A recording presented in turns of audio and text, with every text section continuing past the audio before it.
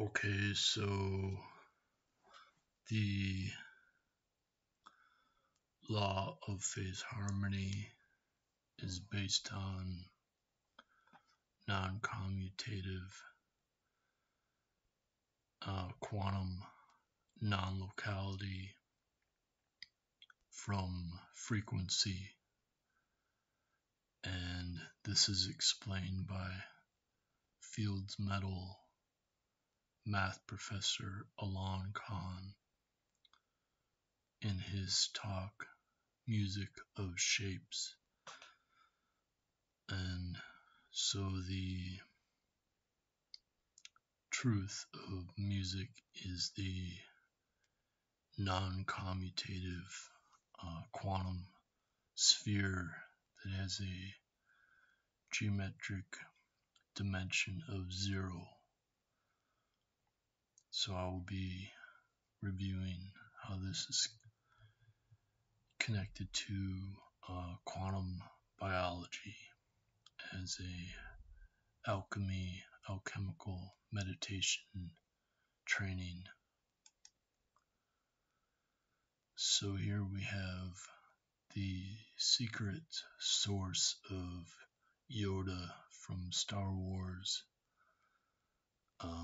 George Lucas, there should be R there. He went to Shaolin and he met Qigong master Haidong, who you can see here doing a full lotus or a one finger handstand. And so this is the real Yoda, the real source of Yoda. And of course this is demonstrating antigravity. For him to be able to hold up his body with just one finger.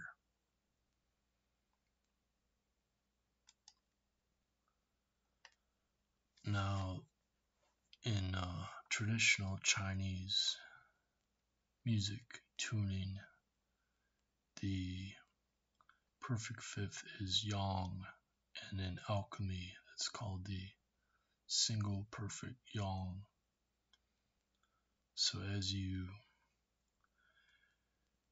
build up the yang shen, you increase the frequency of the light, but also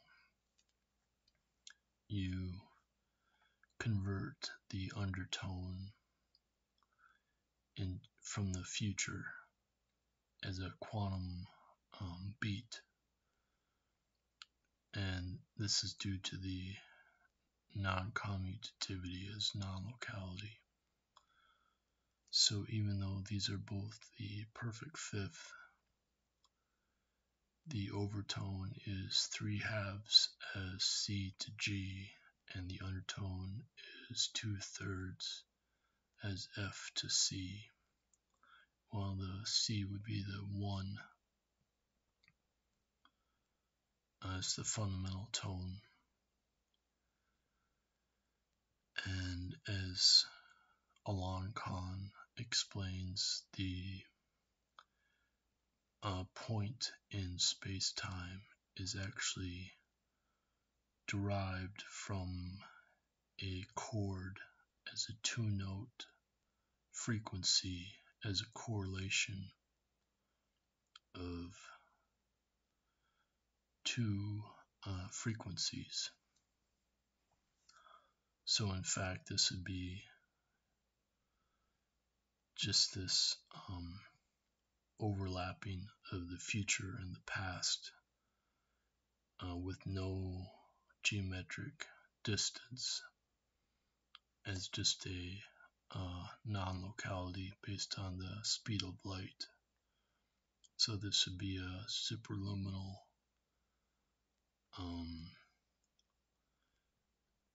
non-locality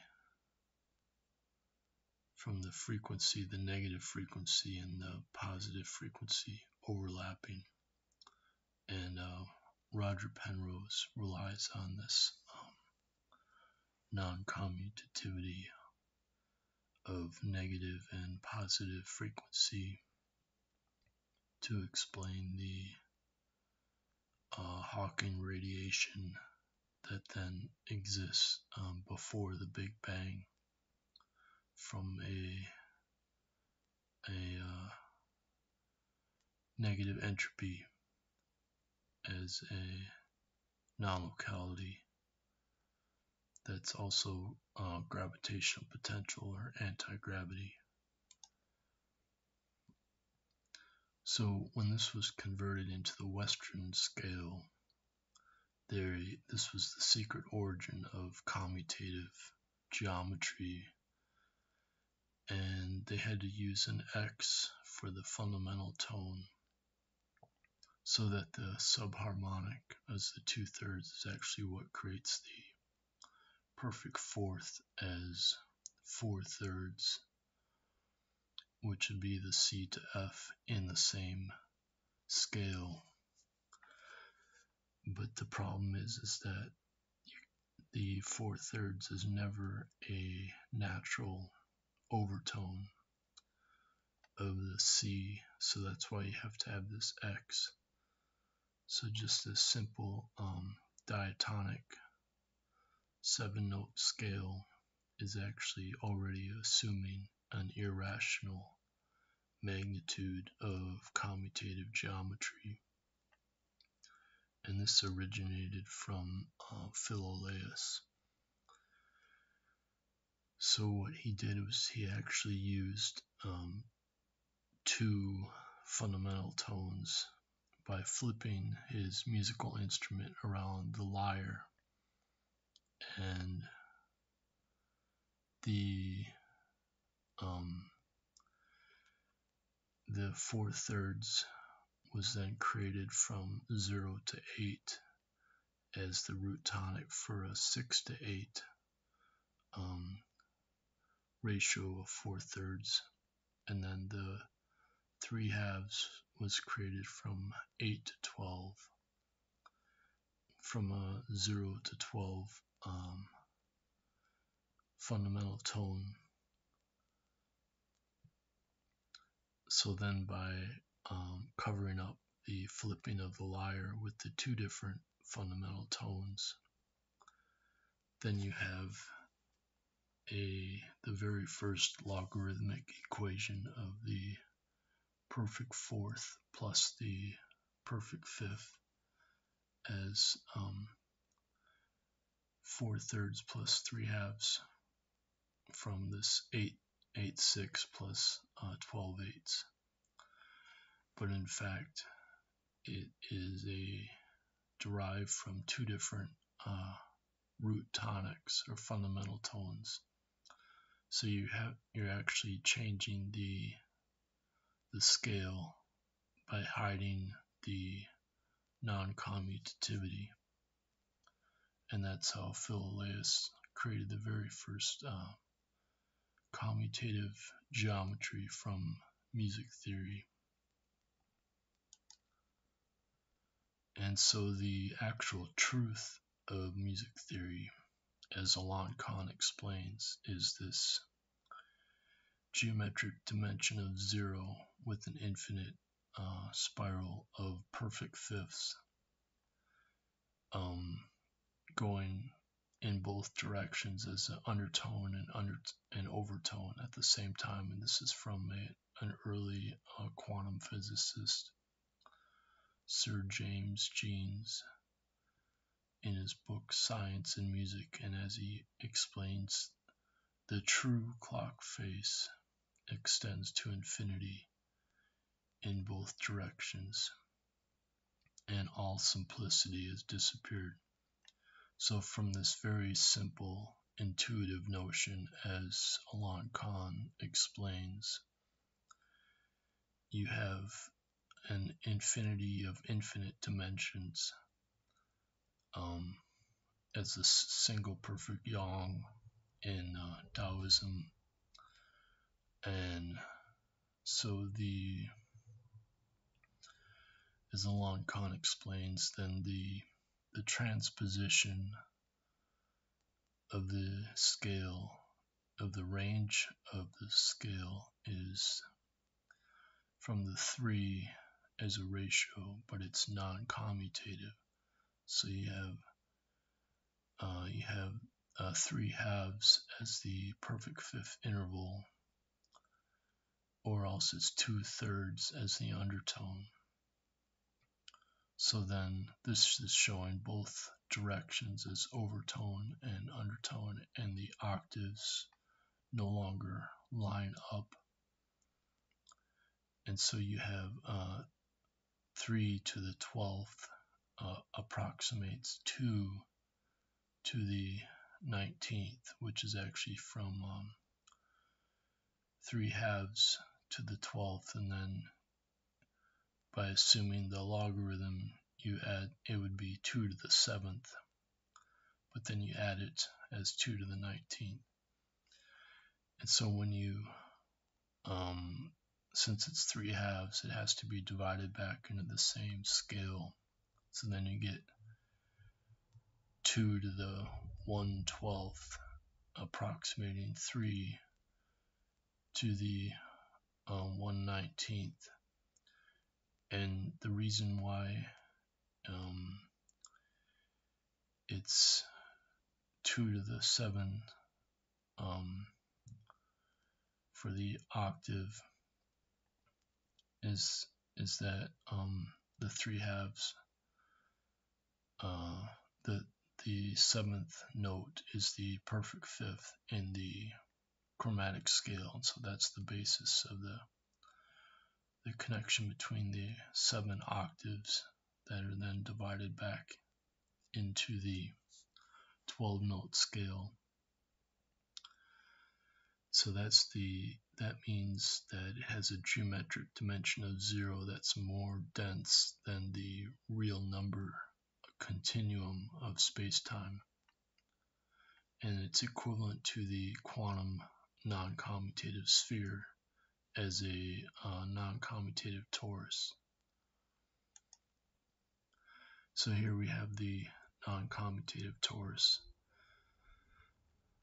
and so you have this overlap between the 12-note scale. The chromatic notes is actually existing in this 5th dimension, and this is the equivalent of 1/2 spin.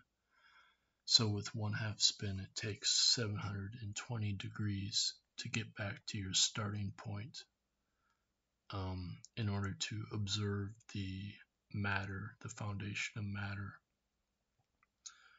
And so the truth of matter is actually made of light from the photon that then has this negative and positive frequency. And this is what makes up the electron, is the 1/2 spin is actually due to this non-locality as an instantaneous action at a distance in the 5th dimension. And that's what this overlap means, is you cannot see the 5th dimension.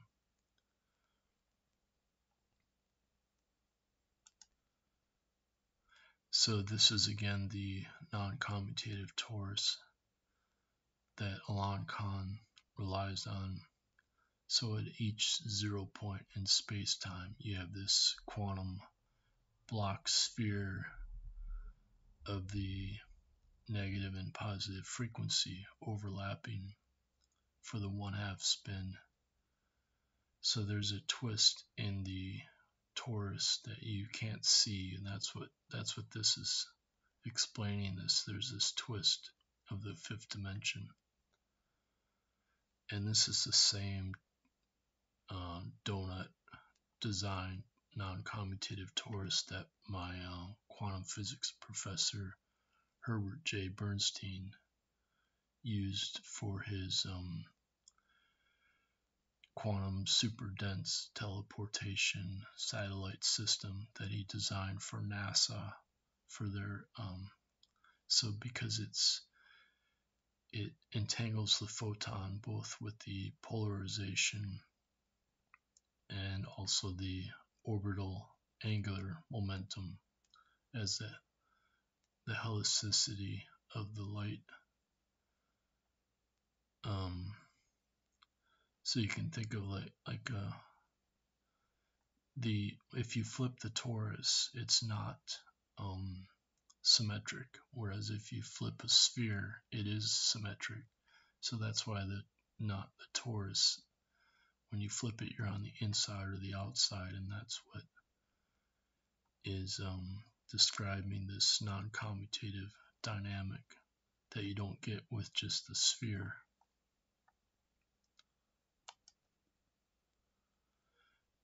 So then when you have that 12-note scale, it's then applied to the body as meditation.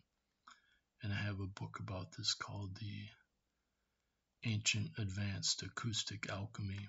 And this is an example from the Veena in India.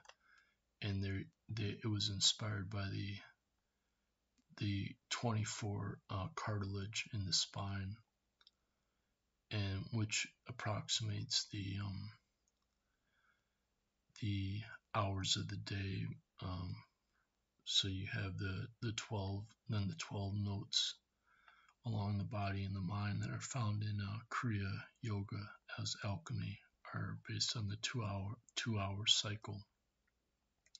And you find that same practice in China in Taoist alchemy. It's called the microcosmic orbit or small universe meditation. And that's what it's also found in Pythagorean training as the circulation of light that Gurdjieff discusses. So this is the foundation of the practice, is that you visualize light and you synchronize it with your breathing. And the Chun Yulin, he sells his Spring Forest Qigong small universe meditation. It's all based on this secret. And there's also a book called Taoist Yoga, Alchemy, and Immortality. And it's all based on this 12 notes as the body-mind transformation using spirit that then resonates this non-commutative, non-locality. And so we find also in China, they have the same use of the vertebra to mean the musical instrument, and that the Chinese character for happiness also means music, just by changing the pronunciation of the Mandarin word. And so here you have once again, you have the non-commutative torus as a 720 degree spin with the flip. So if you think at every 0 point in space-time, this is actually practiced this is the secret of the alchemy training, where the whole body and the mind relies on the 12 meridians or energy channels that in India are called prana. So you have the 5 types of electricity linked to the 7 chakras, and then aligned with the 12 energy channels. So in this case, the outside of the hand is yang, the inside is yin, and then the upper body is yang and the lower body is yin. So you're aligning the yin with the yang of the hand, the yin of the lower body, and the yin of the hand with the yang of the upper body.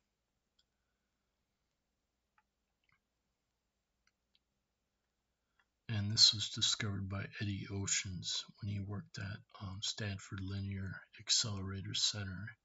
As a quantum physicist, he coined the phrase quantum psychology, and he called it self-referential motion as the secret of the Tao. And he also taught Wing Chun, and he said the whole secret of internal martial arts as Neigong is due to non-commutativity. And he worked with math professor Lou Kaufman, and then Eddie Oceans referred to the Bernstein-Susskind-Aronoff effect, which was named after my quantum physics professor Herbert J. Bernstein, who did the Bell inequality experiments demonstrating the non-locality of the neutron due to the 1/2 spin, based on the same 720-degree Dirac dance.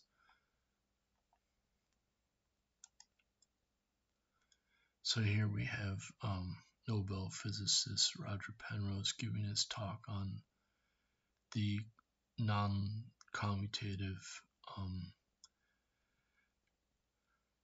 precognition as a quantum superposition that then retroactively collapses to a matter with mass as a particle. So this is just another example of he relies on the non-commutativity of positive and negative frequency, and he says this is going on in our minds all the time, and if we're resonate with it, we can experience precognitive visions. This is what Roger Penrose talks about. You can see he's right here giving his talk. So that's from his YouTube talk on the Science of Consciousness YouTube channel. So here, this is from math professor Lou Kaufman, who made this video, and he was collaborating with Eddie Oceans, who's no longer alive, but Lou Kaufman is still alive, and I've corresponded with him. And so here you have this is actually a dancer she's doing the Bali wine dance, but this is what I learned in my first year, my quantum physics class that I took from Herbert J. Bernstein. So you can see the wine glass never spills, stays upright. And this proved Einstein wrong. Okay, so here we have the quantum biology. So you have this, the whole point of the non-commutativity is it exists before space-time, so it's in pre-space. And so you have this eternal process. Oops, I skipped ahead to here. Let me do this one first. So when you rely on meditation as quantum biology, you're relying on this secret of listening instead of visual perception. And the whole key secret again is that when we rely on the Fourier analysis of visual perception, it's assuming a linear operator of time and frequency. And so you can see here the amplitude and the time. When they get phase shifted, there's a significant change in the amplitude. But when we listen to it, we hear no difference, because they're both the perfect fifth as the undertone or the overtone that got changed based on the phase shift, but our ears don't hear the difference, because our ears are able to hear up to 10 times faster than Fourier uncertainty. So I call this I was calling it the Hempel effect as a joke, but it was a long debate between Helmholtz and Koenig, and even now they try to dismiss it as just like a recording, just a after effect from a recording signal. But this again, like if you in the traditional Indian music tuning, if you have a drone with the perfect fourth being a higher note, they understand that actually creates a new fundamental tonic that's below the original root tonic, so it's a perfect fifth below. And this is called the phantom tonic by a prominent Western music theorist, because since the 4/3 as a pitch ratio can never be a natural overtone of the fundamental tonic, because in order to be a natural overtone it has to maintain the same fundamental tone in the denominator. So when you have 3 and the denominator is 4/3, then it's not possible for it to be an actual natural overtone, and that's why it's derived from the non-commutative undertone of the perfect fifth. And so you have this eternal process of energy creation that's actually faster. It's faster than the conversion of time and frequency that has to occur when you have a phase shift of amplitude and time in the Fourier analysis. So this shows that meditation is actually the highest technology of any technology, because you're able to bypass the time frequency uncertainty and resonate directly with the future and the past through the frequency of the negative frequency as an undertone. So again, this is going on through the non-commutative non-locality, and so this shows the what Roger Penrose calls proto-consciousness from Bernard de Espinay, who was another quantum physicist. And essentially you have this active information that's guiding matter from the future, because once again all matter is actually made of light, but the light has gravitational mass because it inherently has this relativistic asymmetric time shift that Louis de Broglie discovered as the law of phase harmony. So in order to claim that the light has a zero rest mass, you have to assume that you can contain the light in a box and then average the center of mass as a symmetrical rest frame. But because the light is measured by the momentum that's directly proportional to the quantum frequency, therefore the frequency is inherently asymmetric. And this originates again from the music theory, because as Louis de Broglie realized,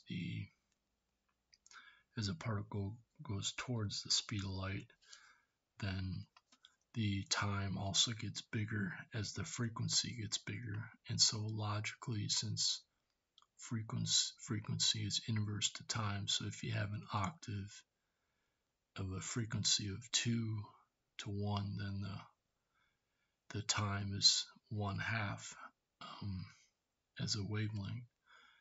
So if the time is getting bigger, that means there has to be a negative frequency with a time reverse signal from the future, and that's what this the phase velocity is when you multiply the wavelength of the particle with the frequency of the particle the internal quantum frequency. As you get this phase velocity that's superluminal as the speed of light squared divided by the frequency, or it might be the de Broglie wavelength, and then the de Broglie wavelength is the momentum, the Planck's constant times the speed of light divided by the wavelength, and so, or the momentum. And so this is the origin of quantum physics. And because biologically we are made of biophotons, all of matter is actually made of photons, and so when we meditate, we turn the light around and we're self-resonating the photons, and therefore we get this relativistic quantum dynamic. And that's been proven through the microtubules, that the microtubules have a negative refractive index with the tubulin, and so you get a superradiance as a superluminal phonon signal, as Dr. Anirban Bandyopadhyay has now demonstrated. And so then with the weak measurement experiments, they've proven that this non-commutative non-locality is actually a gravitational force that's a repulsive force. And so once again, you have this in the double slit experiment. The trajectory of the particle as the quantum potential is being guided from the future by this negative frequency before it is squared into a energy measurement. And so you have a gravitational force that's a repulsive force due to this negative value. And it's one of the most interesting aspects of the weak measurement, because it implies the gravitational repulsion rather than attraction. So that proves antigravity at the foundation of reality from the negative entropy. So Chinese philosophy professor Patrick Edwin Morin slipped this point into Wikipedia, because he started out in physics at Stanford, and he points out that Planck was, when Planck converted to joules, the joules has the unit of seconds, and so then he was able to cancel out the seconds in the quantum frequency that's measured as the reduction of as h bar. So the Planck's constant is then reduced to h bar by assuming a symmetric cycle of time as a spatial measurement. And so Basil J. Hiley points out that it's only when you square Planck's constant are you able to then reveal this non-commutative time and frequency that's hidden within Planck's constant, because otherwise it got canceled out when Planck converted to joules for the h bar, the reduced form of Planck's constant. And that's why Richard Feynman missed this secret, as did Paul Dirac. It's only in the non-commutativity that you get the truth of reality, as Basil J. Hiley's figured out along with Alain Connes and Roger Penrose. So Penrose is relying on the de Broglie-Einstein relation, which is actually this law of phase harmony. And again, it's not taught in physics courses, as John G. Williamson points out. And so essentially you have this superluminal time reverse signal. It's a correlation that's active information, that's a new quality of energy, and it's gravitationally repulsive. So if this rocket is a particle or the matter, it's being guided from the future by this wave going the opposite direction as the phase velocity that's superluminal. And that's also negative entropy and anti-gravity. And so this also proves that there's no symmetric rest frame in as relativity claims, because light has an internal oscillation due to the gravitational mass of light, whereas in relativity they assume that light has no internal oscillation, and the internal oscillation of light is therefore this formless awareness as a proto-consciousness or active information. And that's what's astrophysicist Paul S. Wesson also relied on Louis de Broglie's law of phase harmony to explain the fifth dimension, that the universe is actually a fifth dimensional black hole as a wormhole that also explains spiritual phenomenon, all types of spiritual phenomenon. So that's what's achieved through the quantum biology training, but it also explains why the ecological crisis has been occurring and accelerating as biological annihilation of life on Earth, because as Roger Penrose points out, since mass originates as frequency, therefore the gravitational entropy is it's the opposite of the entropy of matter, and so time is highly asymmetric and coherent at the origin of reality in the fifth dimension. And so this is the true origin of life from negative entropy as the negative frequency that's non-commutative, and non-local as antigravity information that's precognitive. And so Roger Penrose discusses how at the end of the universe all the matter goes into the black holes as a black hole singularity that then has Hawking radiation that then becomes the source of the next Big Bang as negative entropy from pure frequency, from the negative frequency. And Gerard de Hoof says this is the secret of all matter as the eternal black hole. So it's going on all the time in the fifth dimension, as Paul S. Wesson also explained. So that's why we have the ecological crisis accelerating today, but we can also access this secret truth of life as the secret truth of the universe. That's also anti-gravity through quantum biology.